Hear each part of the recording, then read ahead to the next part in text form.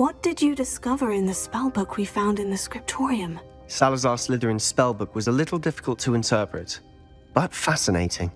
Evidently, he encouraged teaching dark magic at Hogwarts. Neither the Imperious Curse nor the Killing Curse was unforgivable during his time. He believed students should be prepared to use dark magic when necessary, not to fear it. That's why we had to use Crucio to gain access to the scriptorium. He didn't want his knowledge shared with anyone who was afraid of the power of dark magic. I know we had to do it to open the scriptorium, but it's not something I'd want to repeat. And I'm glad we did it, because in the spellbook I also found something else. References to a lost relic, which, from what I can tell, grants the holder the power to reverse dark magic curses. And you think this relic might be able to save Anne? Precisely. I plan to search for this relic, but I don't think we should tell anyone. Especially Ominous. He wouldn't understand. We need to tell him. He's the reason we found the book, and he deserves to know what you've learned. You've seen how he frets about the dark arts. I promise I'll tell him when I found the relic. When I know more, I shall send an owl. Ominous, Sebastian meant well. I appreciate you telling Sebastian not to keep this from me, but going after that relic is not a good idea. Sebastian doesn't even realize it, but he's as irresponsible and reckless now as his parents were years ago. It's why they died. I knew his parents died, but I never heard what happened. Mr. and Mrs. Sallow were professors. Spent nearly every waking moment in the cellar library. Noses buried in books. Anne and Sebastian were upstairs when it happened. They heard a sudden crash and ran downstairs, but it was too late. Their parents had crumpled to the floor. A defect with the lamp in the cellar caused the room to fill with an undetectable toxin. Sebastian and Anne were helpless. They had no magic yet. What a horrible story. It is. That's why I can't understand Sebastian's recklessness. I've practically lost Anne. I cannot lose Sebastian too. Please avoid anything to do with that spellbook. Some references Sebastian mentioned in the book do worry me. I'm glad you understand. I hope Sebastian pursues this no further. But if you think he might, please let me know. Can I help you? I believe you can. I'm Sophronia, by the way, and I need help from someone who's at least a 5th year. Are you familiar with Herodiana Byrne? Don't answer that. Of course you're not. No one seems to know of her but me. She's only the single greatest Depulso master of all time, even taught at Hogwarts, briefly. How interesting. I'm amazed I've never heard of her. It's a travesty she's not more well known. I often read about great witches in my limited free time. There are many. Whilst reading about her, I learned that she built a secret Depulso training room here at Hogwarts. But in typical clever Herodiana fashion, one cannot access it unless one knows Depulso, which of course, 3rd years aren't taught. And you're a 3rd year, so... Quick one, aren't you? According to what I've read, her signature outfit may still be there. I would love to see it. Would you get Herodiana's signature outfit and show it to me? How did Herodiana Byrne become famous by casting Depulso? She once saved orphans from a wild Graphorn by banishing it over Stonehenge. That's on Salisbury Plain. She once banished a meddlesome dark wizard all the way to Durmstrang while she was in the Alps. That one may have been exaggerated, but lots of the stories about her certainly aren't. What ended up happening to Herodiana Byrne? In her later years, she taught at Hogwarts, but only for a short while. Just long enough to build a secret hall, it appears. Then one day, she just disappeared. Some say she actually banished herself. No one knows for sure. If you tell me where to go, I'll see what I can do about it. Simply go to the Hall of Herodiana. It's at the base of the Defense Against the Dark Arts Tower. There, you'll find a series of Depulso puzzles concealing pieces of Herodiana's ensemble. Very well. I shall let you know if I find anything. Did you find the Hall of... Sophronia, I solved all the puzzles in the Hall of Herodiana. Incredible! Then you found Herodiana's outfit. May I see it? Of course. Behold. Oh, how grand! You'll look as majestic as Herodiana herself, the greatest Depulso master of all time. Hello, Samantha. Are you here for Summoner's Court? I am. I'm actually rather good at it. Used to play all the time with my brother, until... Never mind. Shall we begin? Yes, I'm ready to play. Then let's get summoning. After your poor show against Natty in class, I thought I could beat you. Appears I overestimated myself. Don't say that, Samantha. You're a fine player. Well, that's very kind of you. Let's just say if I'm good, then you're better. I happen to know who you're up against next, and she's no shy opponent. Best of luck. Samantha, is everything all right? No, it's not. It's my brother William, the one I told you about after Charms class. He's been cursed. He ignored my warning, and now he's lying in St. Mungo's looking completely pathetic. He simply never listens. I'm sorry. How exactly has he been cursed? Oh, you won't believe it. Truly, but his feet were turned into purple beets. You can imagine his distress. And mine. I won't even go into the attention he was getting from our garden rabbits before he admitted himself to hospital. I'm so sorry. That sounds like a trying situation. I'm glad you understand. Everyone else just laughs at me as if it's a joke. No compassion at all. Well, it is an unusual situation.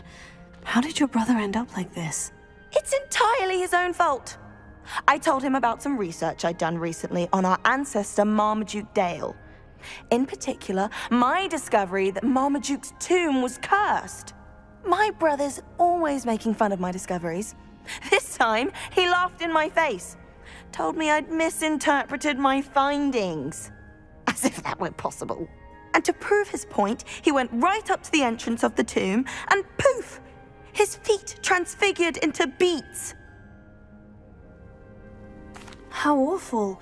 I can see why you're upset. He definitely needs some help. Exactly. He may be a cape flapper, but he's still my brother. And no one deserves such a fate to last forever, especially as the result of a single brainless mistake. Now I worry that if the curse isn't reversed, it could become permanent. Can't the curse be broken? Possibly. The curse stems from a crest that was stolen from Marmaduke. If the crest were returned to its rightful place upon his sarcophagus, then I believe that William's feet may be restored.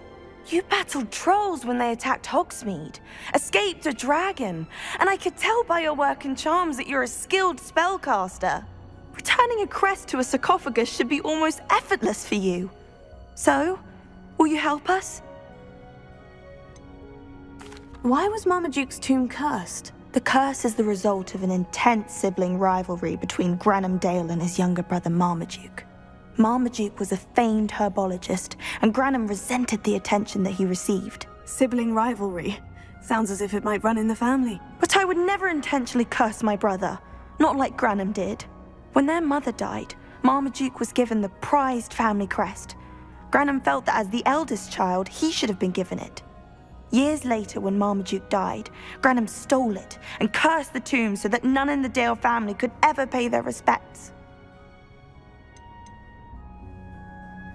How do you know it's safe? I don't want my feet to turn into beets as well. Oh, but the curse only applies to Marmaduke's descendants, as my brother so aptly demonstrated. That's why I need your help. You're unrelated to my family, so the curse wouldn't affect you. Why is your ancestor so well known? He discovered the properties of several magical herbs and plants. He also uncovered numerous types of flora. The wizarding world owes him a great debt. His work not only impacted the discipline of herbology, but also potion making. I can take the crest to Marmaduke's sarcophagus for you. Oh, thank you! Thank you so much! You'll simply go into the tomb where Marmaduke was laid to rest and place the crest on top of his sarcophagus. According to my research, the tomb's been abandoned for centuries, so it should be a fairly simple task. You'll find it just east of the hamlet of Brockborough. I'm happy to tell you that I returned the crest to Marmaduke's sarcophagus, just as you asked. I thought as much. I received word from St. Mungo's that my brother's feet are back to normal. No more beats! Oh, I cannot thank you enough. It wasn't too much trouble, I hope. Just a measly old troll, nothing significant. A troll? Oh dear, I'm so sorry, that's awful. No one has been in that tomb for centuries. But I can't say I'm surprised. Marmaduke seems to have been full of surprises. Indeed he was. Well, I suppose I should be going. I'm anxious to see my brother, who must be elated to have his feet back. Of course, I certainly would be. William and I are forever in your debt. Hello, Grace. What are you doing here? Nice to see you. Thank you again for your help at the lake. I've become quite good at Summoner's Court, and I'm waiting for my next opponent. I suppose that's you. I suppose so. Shall we begin? I'm game. Well, let's see what you're made of. Well done! Diving, Summoner's Court. Seems there's nothing you can't do. You played a good game though, Grace. I did play rather well, didn't I? Only one student has ever beaten me. She's very good. But if you play the way you did against me, you might stand a chance. Going for a swim? Goodness, no. Though I'm beginning to think I really should learn how to swim. Can't very well be liaison to the mer people if I don't know how to swim. You're a liaison to the mer people? Well, not technically, no. At least not yet. The position doesn't actually exist at the moment, but I have a plan to change that. I'm Nerida, by the way. Nerida Roberts. We didn't officially meet, but we duelled in the Crossed Wands Club. Yes, of course. Good to see you again. And you. You seem quite interested in mer people. I am. And they're as misunderstood and disregarded by wizard kind as goblins and centaurs are. I feel that if goblins and centaurs have liaison officers at the Ministry, then the mer people should have one too.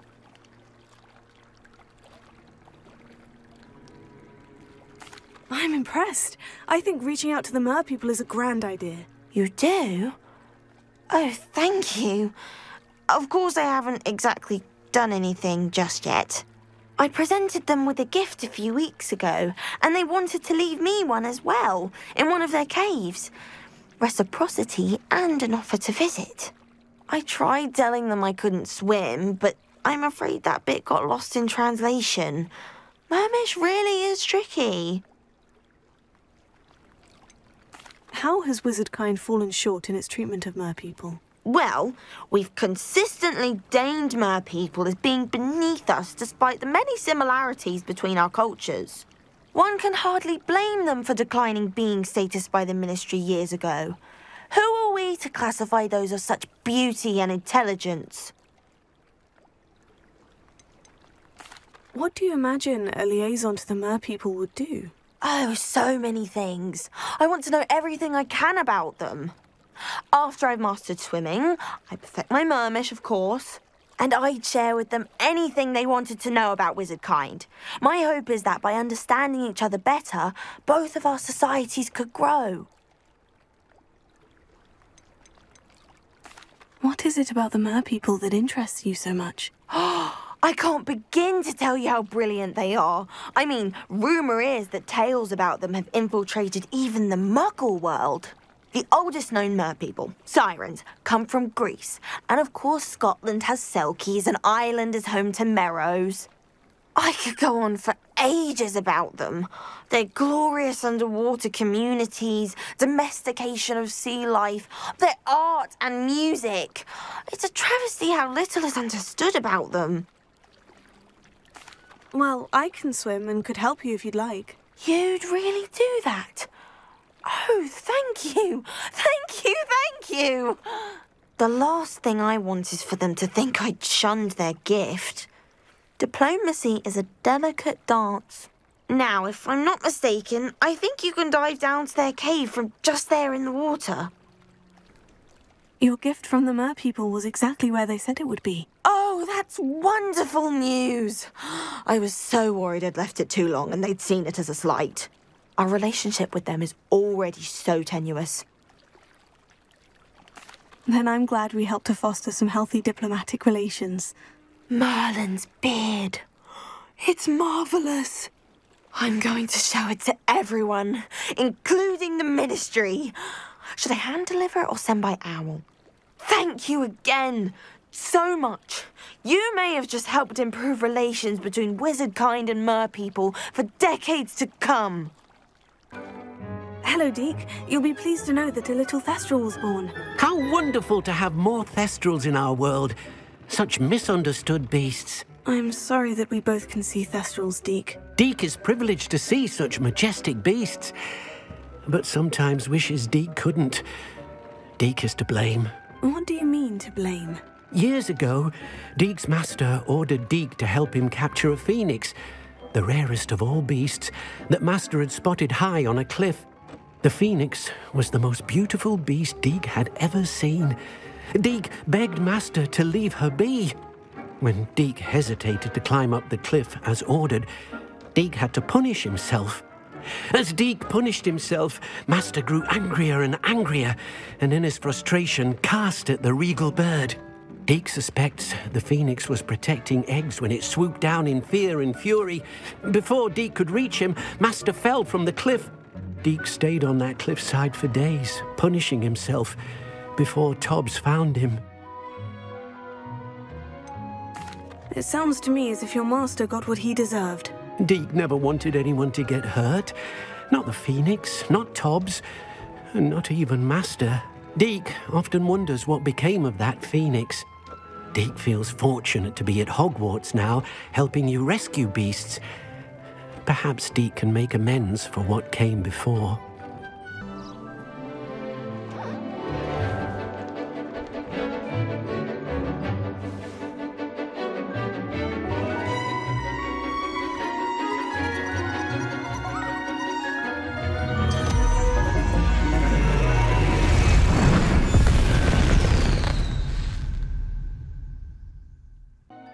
I completed your assignment, Professor. I'm ready to learn Bombarda now. Good. Now, this spell comes with a caveat. It should only be used when necessary. The exploding charm, as you might suspect, can hurt people. Use caution when casting it. I will, Professor. I will hold you to that promise. Now, you must be precise in your wand movements. We don't want you blowing your hand off. Go ahead. Professor, might I have a moment? Yes. What is it? I was wondering, what inspired your interest in magical beasts? Are you considering some sort of profession in the field? I haven't decided quite yet, but I do find magical beasts fascinating. You do seem to engage well with the beasts in class. I believe that when choosing a path, particularly of a scholarly nature, one must take into account both one's enthusiasm for a particular subject, as well as how one may best serve the students to whom one is obligated to both inspire and teach. Of course, Professor. When did your path become clear? I recall it quite vividly. It was the summer between my 6th and 7th years. I read in the Prophet about a wizard who'd been selling alchemy eggs and disappeared in the mountains near my home. I knew of the alchemy, of course, from my studies, but they are native to lands east of here, such as India. I wondered if it was possible that an alchemy could be so nearby. Hence, I went to find it. What type of beast is an alchemy? It is a spectacular beast. A feathered, winged serpent-like creature that can grow or shrink to fit a particular space. Its eggs are made of pure silver, hence the desire to trade in them. Seems quite a challenge, finding an alchemy in the mountains. It was. After a few days, during which my parents grew increasingly annoyed at my absence, I found what little remained of the wizard egg trader. He was near a tree hollow, and there, inside, was a nest with 7 silver alchemy eggs. What did you do with them? Nothing. Beasts are to be valued for what they can provide for wizard kind. Protective clothing, potion ingredients, even wand cores. Only poachers see the value in ending a beast's life for galleons. I left the eggs alone. I hid, and moments later, the beast flew right over my head. Breathtaking. She then seemed to all but disappear as she shrunk to fit into the hollow. That sounds incredible. Indeed. I knew in that moment that I needed to understand all that I could about beasts and ensure that wizard kind learned to benefit properly from them. Now, I trust that I have answered your question. You would do well to continue your study of beasts, regardless of your chosen path. Beasts and all that they provide will vastly improve your life, and perhaps one day even save it. I shall remember that, Professor. Thank you. Highwing's fine. I'm keeping an eye on her. She's safe, Poppy, I promise. Good. Whatever the poachers are up to, I want Highwing far from it. You said you had news about the poachers, and that some of it had to do with me. It did. I overheard them talking in the Hogshead, and did you know that they have orders from Victor Rookwood to capture you on sight? Does this have anything to do with Rookwood and Harlow coming for you in the Three Broomsticks after the troll attack? It does, somewhat. But at the moment, I'm more concerned about what else you heard the poachers are up to. Fair enough. But I hope you'll let me know if I can be of help, especially after what you did for Highwing. Does the name Horntail Hall mean anything to you? I'm afraid not. Why? What is it? The poachers' best-kept secret, apparently. The name came up twice, but they never went into detail. I also overheard one of them bragging about all the gold they're making, at the expense of innocent creatures, undoubtedly. The poachers spoke of this area, and I thought if we searched around a bit, it might give us clues as to what they're doing. If you ever meet my gran, this trip never happened. Not to worry, Poppy. If I ever meet your gran, I shall not speak a word of this. I normally tell her everything. She might be my best friend after Highwing, but she knows how I feel about the poachers. I think she worries I'll do something ill-advised. Whatever gave her that idea? Poachers were here, all sorts of evidence. But I found something else. It's goblin-made. I found goblin armor. Let's keep searching, but carefully. Merlin only knows what's going on here. What in Merlin's name? Are those dragons?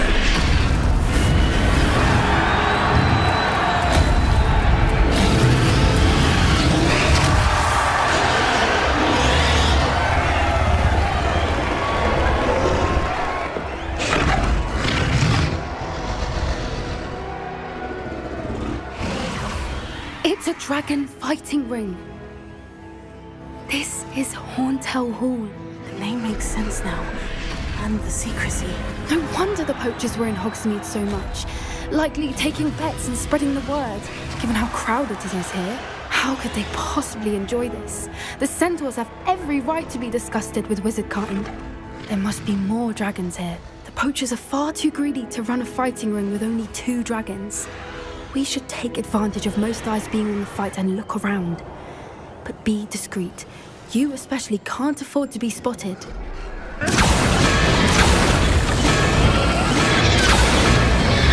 They must have only just captured her. She's putting up quite the fight. What a fair woman. Look at her chained up like that. Let's even her odds, shall we?